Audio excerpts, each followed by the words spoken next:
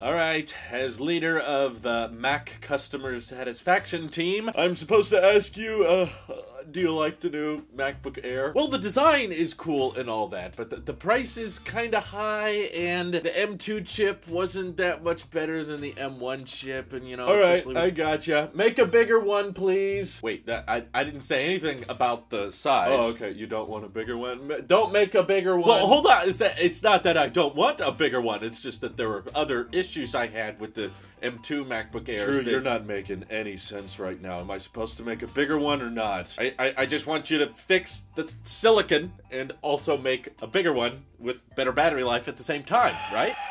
Picky, picky, picky. Okay, here we go. Is that too much to ask? Okay, let's begin.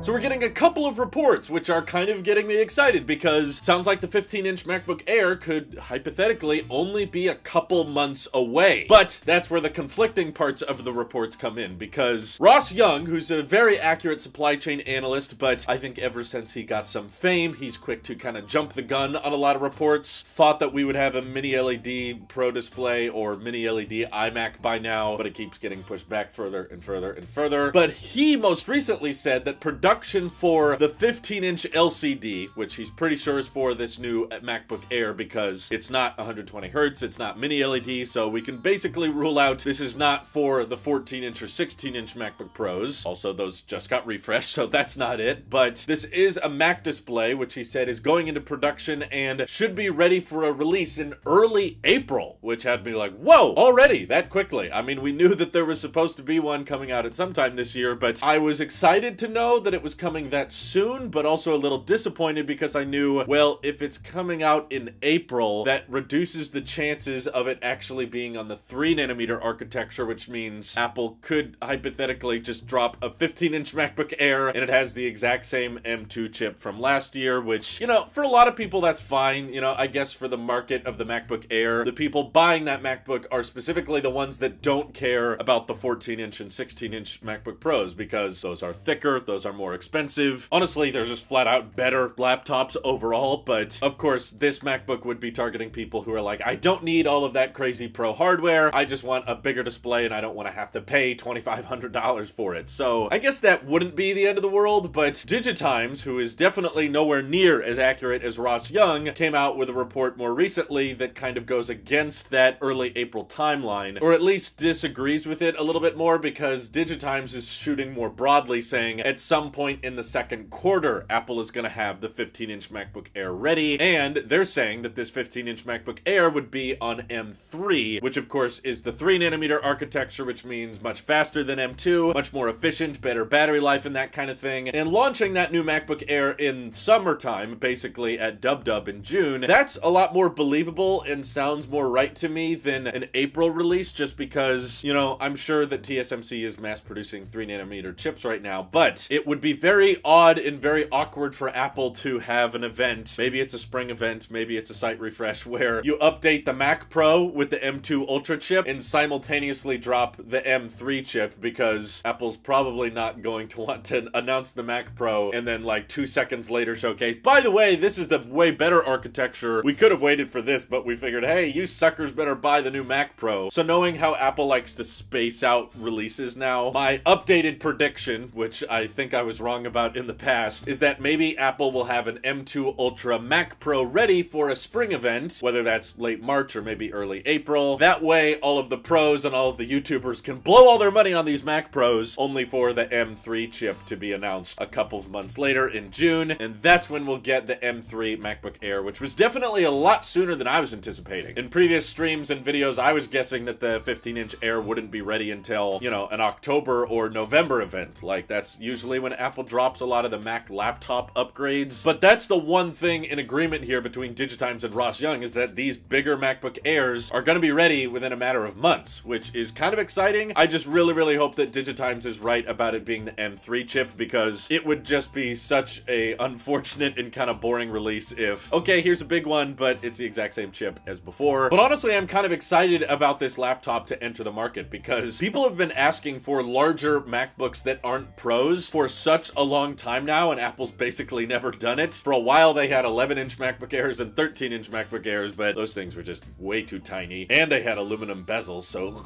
ugh. But now that it sounds like we're just a few months away from an actual large MacBook, which means probably a fanless design, which hopefully, because it's fanless, bigger battery, and very thin, and thanks to the 3nm architecture, still probably much faster than the M2 chip, which means it's kind of closing that gap between M2 and M1 Pro, and I think Apple will probably price it a little bit higher than most people want. My guess is $1,800, but hopefully I'm wrong and they target it closer to $1,500 or $1,600, in which case I could see that easily starting to become the most popular MacBook in the lineup, because big screen, big battery life, and for a lot cheaper than the 14-inch MacBook Pro. So not really a MacBook for me, because I don't find the MacBook Pros that thick or heavy, and I love their displays and performance and the extra ports and all that, but I'm very interested to see how Apple launches this and how well it sells, or is it just going to be another iPhone 14 Plus situation? So let me know when you think it's going to release. Apple's doing weird things this year, so maybe none of them are right, and they drop it in a site refresh in May or something. All your thoughts and predictions, feel free to drop them down in the comments below, and thank you to everybody on Tailosive Tech Pro for supporting this channel directly. Seriously, helps us out a ton, as does just watching these videos. So this is your Apple Sheep here. I'll see y'all in the next one.